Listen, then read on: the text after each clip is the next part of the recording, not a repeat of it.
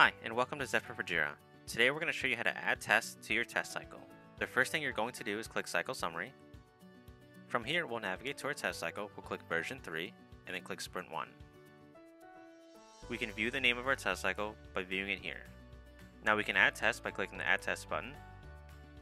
From here, we can individually add our test cases to our test cycles. We'll use the Test dropdown to select which test cases we'll want to add to our test cycle.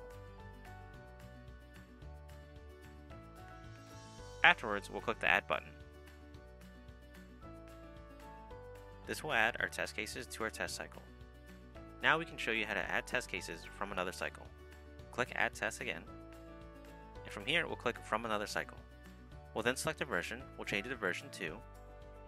Our test cycle will be Sprint 1, and then the test folder will be Users. There are also many filters you can use to add tests from another cycle, but for now we'll just click Add. Now you have just learned how to add tests to your test cycle individually and from another cycle.